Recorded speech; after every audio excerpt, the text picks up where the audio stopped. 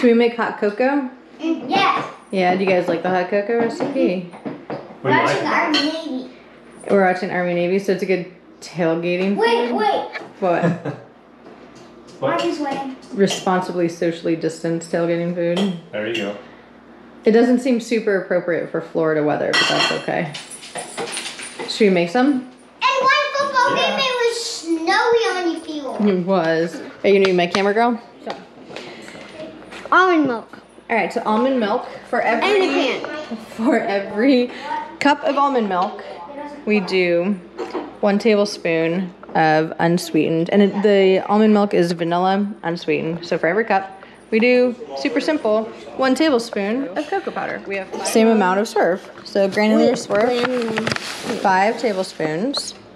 1 of granular swerve. Now we could, there are hot cocoa mixes out there. However, they have a ton of ingredients and that scares me. Too many variables, so we make our own. Super simple. And then we whisk it, and then we put it in pretty cups. Could you use the one besides the granular? You know, I bet you could use the powdered swerve. Yeah, absolutely. How long do you leave it on the stove? Not until it boils. Just because then you have to wait a really long time for your hot cocoa. But until it's hot. Super simple. All right, there we go. And still watching. Still watching football. Still. It's been on for like an hour. So what do you like? So what I like about this is it's not overly sweet. It has a good cocoa flavor, and it has a nice little nutty flavor from the almond milk. And wait, you said the macros are really low. You should only do "and" once in a sentence. That's true. I should only do "and" once in a sentence. I have to correct everyone in the house several times. Besides Maple. Besides Maple, yeah. It's hard to correct a dog. All right.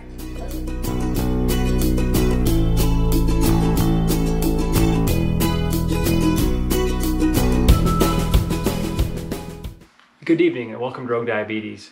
Tonight we want to talk to you real quick about what we're doing for stocking stuffers for the kids. This is the first year with diabetes, so we've really been thoughtful, and Trish has put a lot of extra work into what we're going to put in there and the intentionality behind it. So without further ado, I'm going to take the camera and let Trish explain this to you. It's so difficult. All right, so stockings. I think can be a real pitfall, and people just don't know. We've gotten a lot of questions about like, what do you put in stockings? And I think it just takes a little bit more thought. Instead of doing the defaults, food, candy, we really just tried to fill the kids' stockings with things that interest them, and focusing more on like things. So the kids are really into crafts. I can't get things to the recycling bin fast enough. They will turn everything into, they're really good at repurposing, I'll say that. So we have a ton of craft stuff that we're gonna put in there. These little glitter dots. And this is just an example of, what are the kids really gonna enjoy? They're gonna freak out over popsicle sticks, and why not take advantage of that for as long as we can, right? We have like bike lights, lots of bike lights, more craft stuff, crafting glue. Fia is super easy because we can always do like pretty little hair clips and fingernail polish. And again, duct tape.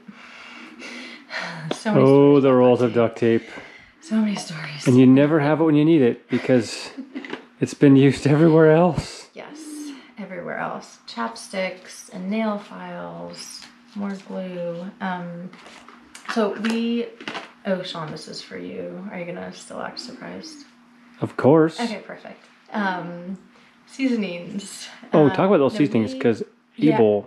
Yeah, so I'm super hesitant to like do any brand names, certainly not endorsing any products. Our hesitation is companies can change ingredients in their products anytime, so we would never want to mislead anybody. But these AIP paleo powders, pre-mixed ones, are really nice. The ingredients are all good, no preservatives, and Abel loves them. So Sean, you're getting seasonings in your stocking. Yay me! I'm in. we finally found some, I'm going to do this quickly. We finally found some zero sugar beef jerky sticks that we're going to give a try. It's really hard to find beef jerky that doesn't have any sugar. Book light. So there are two, oh, do you want to do, check these out. These are so cool. And then the Duke boys are Cannon. Grown up soap and solid cologne. They're going to be really excited because they can be like, Daddy. They're not going to miss anything else in their stocking. These beautiful stockings by Grandma, by the way. Okay, there are two food items though that we are putting in there. The kiddos, especially Abel, love the salted roasted pecans. And then Lily's chocolate. We don't do very much store-bought like treats at all. But the Lily's chocolate, because we stay so low carb, the kids can have like a square or two with a meal. I was always jealous of people who were like, oh, you know, something really, you know, indulgent is a square of dark chocolate. I'm like, oh my gosh, like that would be amazing. And we're turning into those people, which is awesome. So the kids, like, honestly are satisfied with like a square or two. And it fits in, our insulin covers it just fine. It's not a problem. So they will lose their minds having a full bar for themselves. Okay, finally, pecans.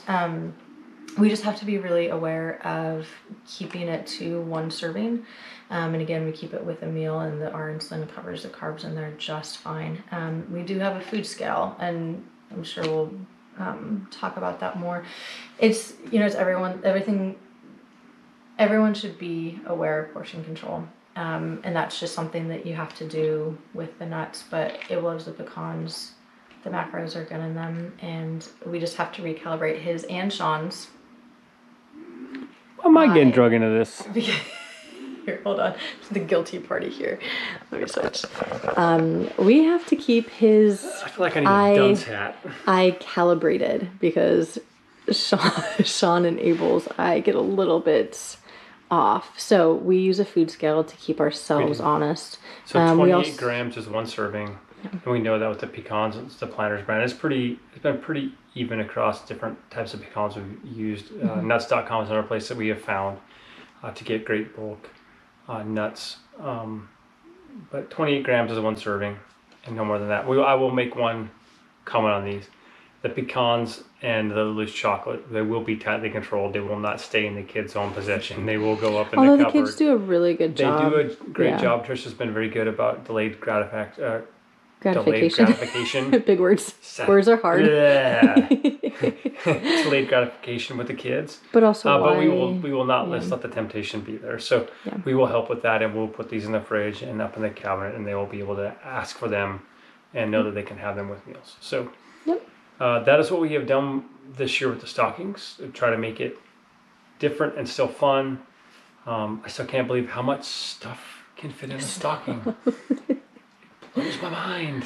I don't know how Santa could even get through our chimney. Stop. The stockings would club him. The unconscious. Oh my goodness. Yeah, I don't have anything else to say about that. So, so we hope this helps. Just a different idea of what we've come up with this year for things to put in stockings and still have the magical Christmas feeling for the kids, and where they don't feel like they're missing out. Because honestly, as you can attest, you can put way more in there and make it a really fun experience for them. So God bless y'all. Have a Merry Christmas.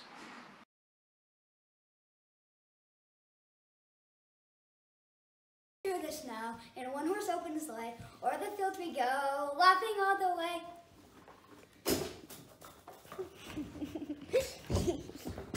Bells on bobtail ring, making spirits bright. Oh, what fun it is to ride and sing a sleighing song tonight. Oh, jingle bells, jingle all the way.